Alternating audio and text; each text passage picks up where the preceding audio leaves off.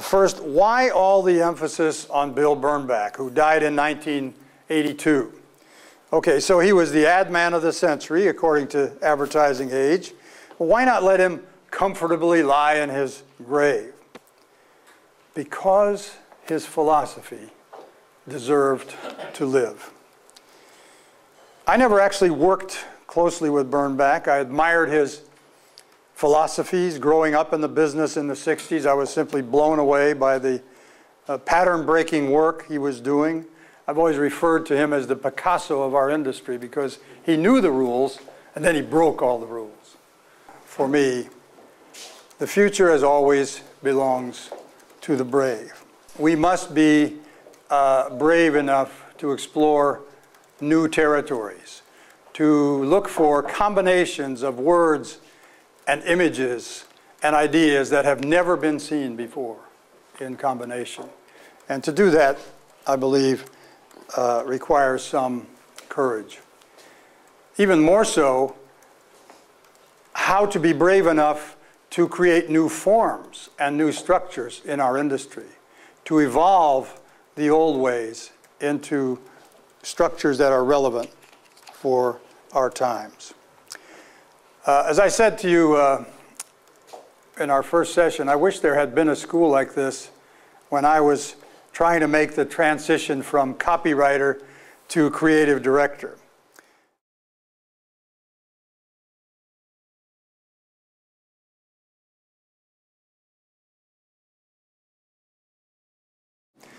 I'd like to touch on 6 pillars of the Berlin School curriculum, beginning with the importance of leading yourself. My own mantra is, you got to have a dream. In the words of Bloody Mary from the Broadway show South Pacific, which is currently enjoying a revival in New York, you got to have a dream. If you don't have a dream, how are you going to have a dream come true? Once you find your dream, you need both the passion and persistence to pursue it. If you find something that you passionately love to do and that you really enjoy, then you really will never work a day in your life. Nothing great has ever been accomplished without passion. And then persistence to pursue it. It was Ray Kroc, the founder of McDonald's, who used to pass out these placards. He claimed to have written this, but I found out later where he stole it from. Calvin Coolidge, an American president who isn't remembered for much, but he said this wonderful thing about persistence. And it was headlined "Press On," and it read in part, "Nothing in the world can take the place of persistence. Talent will not, genius will not, education will not." He said the world is full of educated derelicts. Persistence and determination alone are omnipotent. What are some of the other qualities important to leading yourself? Compassion for people, I believe. If you aspire to lead people, I think you have to like people, care about them, and find ways to show it. But being kind does not mean being weak. Trying to be humble does not mean being timid. And being compassionate does not mean being tolerant of unsatisfactory performance. Why would anybody want to follow you? This is a question that we asked all of our leaders. The ones that came to my mind were, they will want to follow you if they share your vision and your values. People will follow you if they believe that by doing so they can be part of a winning team. And that the leader sees achievement as a team effort in which every member will be given both responsibility and recognition. People will follow you if they know what's expected. There is such an importance when a person enters a team or enters a group or enters an organization that they know what is expected in this place. Leading the enterprise is the next pillar. And here we followed the advice of a Spanish philosopher, Ortega y Gasset, who said, the first act of a society is the establishment of a point of view. I believe this is the most important thing for a brand, too, to establish a point of view. And no matter what size your group, what activity you're in, I would suggest that you establish a point of view and that everyone in the group know what that point of view is. A good way to start is to write at the top of the page, find some quiet place, beverage of your choice, plenty of it, and write at the top of the page, "This I believe." And then write what you actually believe about things. And then in the morning, look at it and see whether anyone could write a counter set of beliefs. Because if they could, then you've actually said something. If it's impossible to write a counter, you know, people should be nice, okay, that's not really a point of view. The best way to establish a point of view for an organization is to bring key players into a process and have them participate in answering some very basic questions. And then they will come to own the point of view. Those questions, and I can name them quickly. I don't have them as part of this presentation, but thinking of your group as if it were a person. Where do I come from? What do I do? What is my field of competence? And surely there are other people in that field. So the third question is, well, what makes me different? And the fourth question is, who am I for? Who are all the stakeholders, internal, external, that I exist for? Next question, what am I like as a person? And that starts to give the personality of the organization. Then next, what do I fight for? Or what do I fight against? And finally, what are my values? And if you can have your key people together for an offsite answering those questions, you will arrive at a point of view. Leading clients. To lead clients, you, of course, must build trust. And it goes without saying that the more daring and creative your ideas, the more trusting the relationship must be. I don't know how many of you would have been familiar with 8 years ago, a campaign which was seen around the world for Budweiser called "What's Up?" You remember it? Okay. Well, so we go down to the brewery, and August Bush can't believe that we want to take his premium brand, Budweiser, his baby, and we're going to sell it by saying, "What's up?" But he said, and we were confident that it would be successful. He said, if you really have confidence in this, I'll let you try it. This is hard to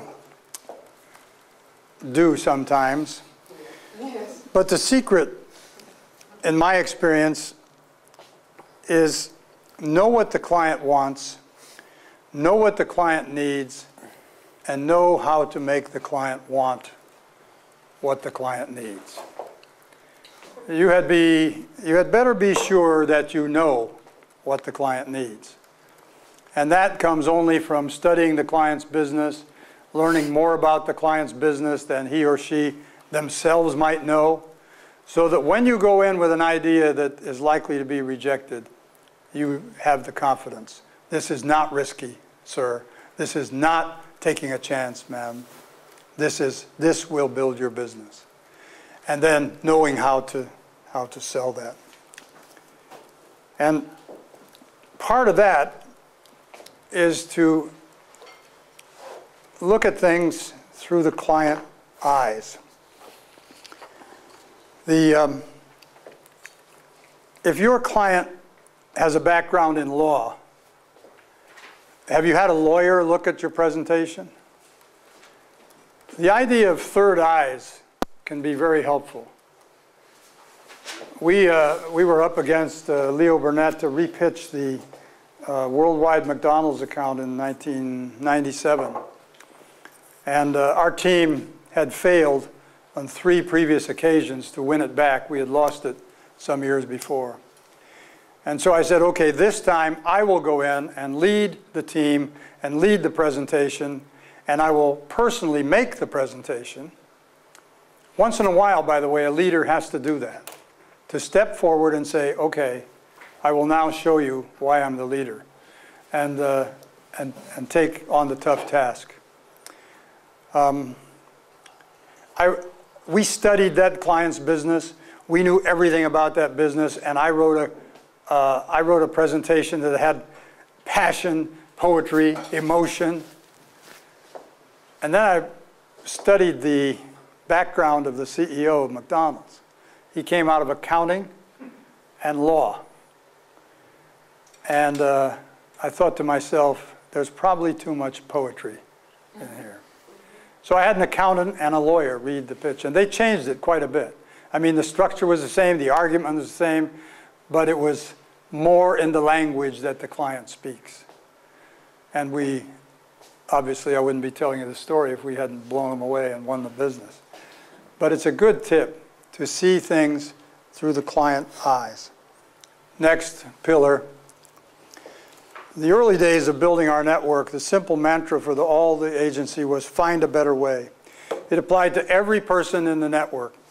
If you were a secretary, if you were a planner, if you were in the financial section, find a better way, so that everyone knew they were not expected to be satisfied with the status quo. They were always looking to challenge the status quo. And we lost some people during that process, and that was good, because we attracted some other people. There were people in the organization who were uncomfortable with ambiguity, and they wanted clear instructions, and we were saying, okay, you know what you're doing, find a better way to do it. This meant we needed to encourage always experimentation. Again, Africa. And you walk into Africa and you are astonished by the whole ambiance. Everything is African.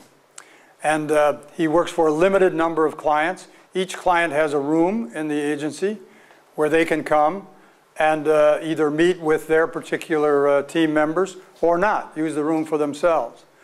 And so I said to Nissan when he first came up with this idea, it's a great idea and I love it, but you know, why Africa?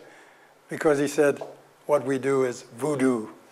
And so that's their culture. It's voodoo. Don't ask. He is a giant. The last pillar of the Berlin School is leading the industry. On this point, I would simply say that if you aspire to lead the industry, you must establish credibility. Bill Bernbach led a creative revolution, not by what he said, but by what he did. Because his work was so surprising, so admired, so envied, and eventually so imitated, Bill could then speak out, not only about his creative philosophy, but on subjects like taste and ethics and social responsibility. And we've tried to carry on that tradition.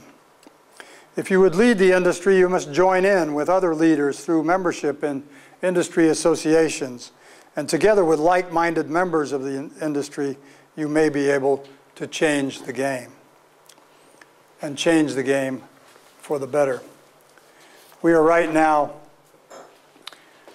trying even new models for how to take advertising agencies to the next level and do more than just communications. And we believe that we can do that because we have earned some credibility in our basic business. Then we also think we have a responsibility to lead the industry in the ways Bill said. All of us who professionally use the mass media are the shapers of society. We can vulgarize that society, we can brutalize it, or we can help lift it onto a higher level. The second from Lao Tzu, 500 BC, who said, of the best of leaders, when the task is accomplished, the leader will be largely invisible. because the people will remark, we have done it ourselves.